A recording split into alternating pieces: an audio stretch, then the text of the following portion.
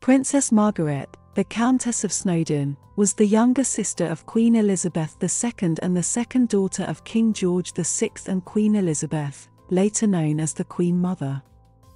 She was born on August 21, 1930.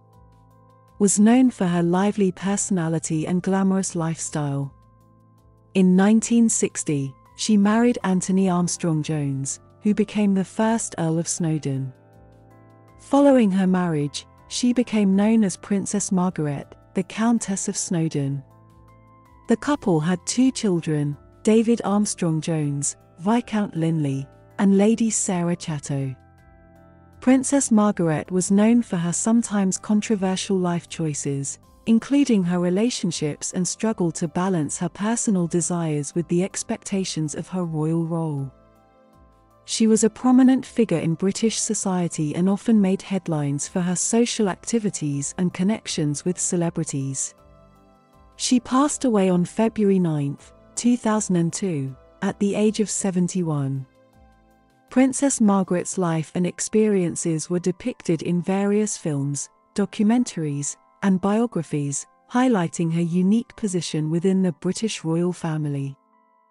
Jewels and Fabergé objects from the collection of H.R.H. the Princess Margaret, Countess of Snowdon, consisting of her assortment of jewellery and Fabergé artifacts, were auctioned subsequent to her passing in 2002.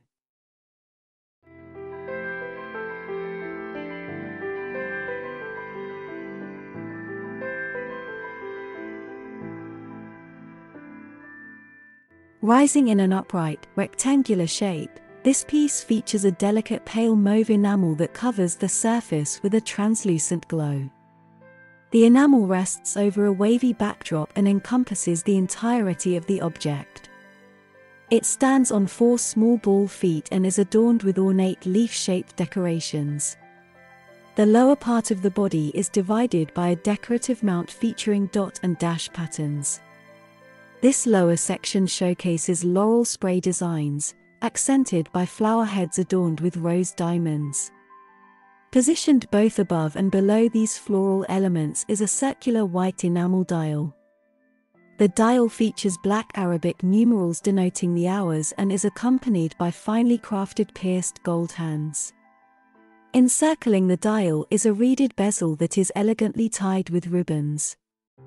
The background surrounding the dial is adorned with a radiating enamel pattern.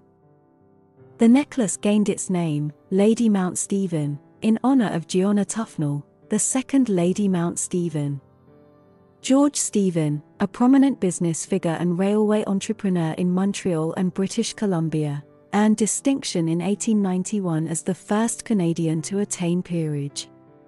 He assumed the title the Baron Mount Stephen of Mount Stephen, British Columbia, and Brocket Hall, Hertfordshire. Following the passing of his first spouse, he wedded Gianna Tufnell, formerly a lady-in-waiting to Princess Mary Adelaide, Duchess of Teck, Her Majesty Queen Mary's mother.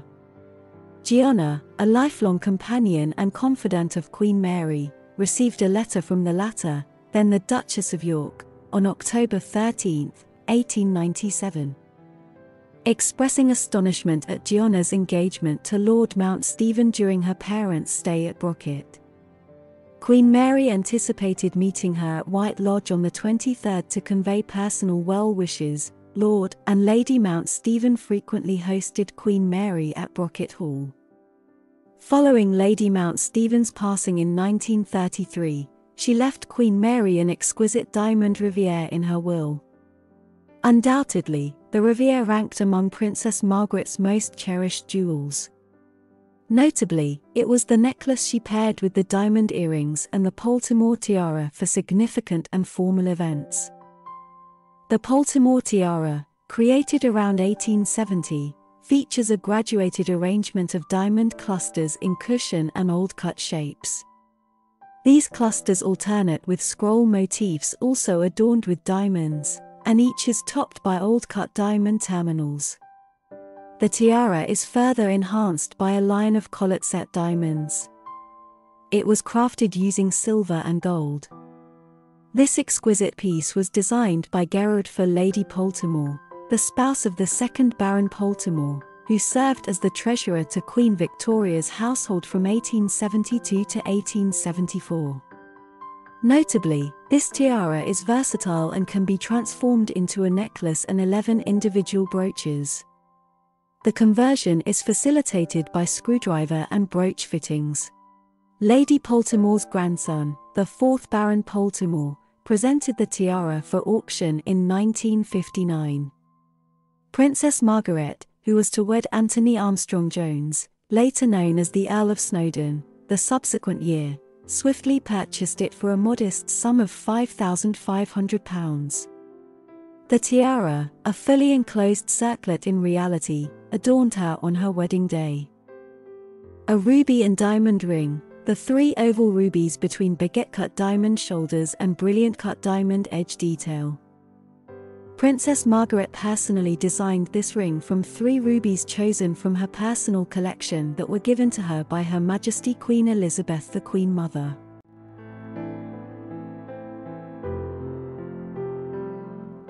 An Art Deco pearl and diamond necklace, comprising 5 graduated rows of pearls to the Vara-cut bomb plaque clasp, mounted in platinum, circa 1925, in fitted green leather Asprey Company case, the lid embossed with Her Royal Highness the Princess Margaret's monogram beneath a coronet. Given by Her Majesty Queen Mary to her granddaughter, Her Royal Highness the Princess Margaret for her 18th birthday.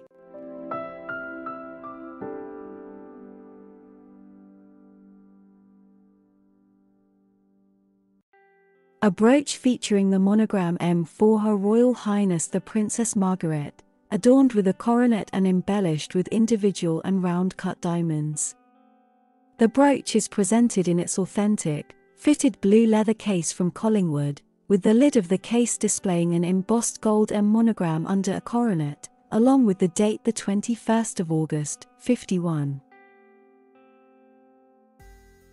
A Cartier brooch featuring a rose made of diamonds is presented in 3 dimensions, with a fully blossomed pave-set rose accompanied by openwork leaves and stem adorned with baguette, single-cut, and circular-cut diamonds.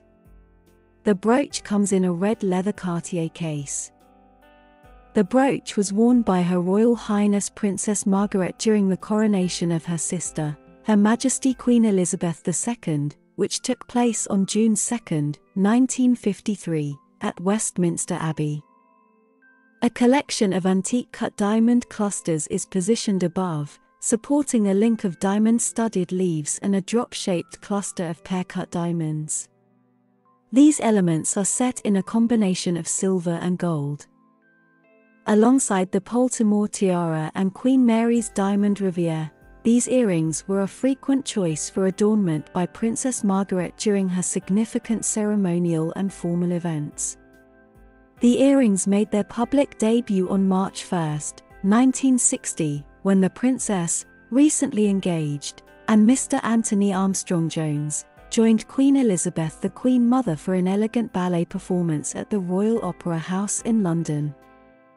Ruby and Diamond Flower Brooch, by Cartier. The oval ruby stamen and leaf decoration are connected to the curved openwork petals and stem, adorned with old and single-cut diamonds.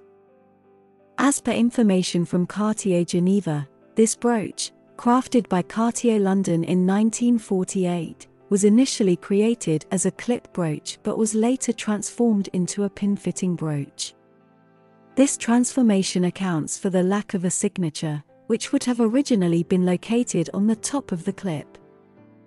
Crafted in the shape of an openwork oval panel adorned with aquamarines featuring circular cuts, leading to hexagonal aquamarine and circular cut diamond scroll-adorned shoulders, all held within a platinum setting. On January 23, 1947, Queen Elizabeth the Queen Mother acquired this brooch from Cartier for a sum of £175.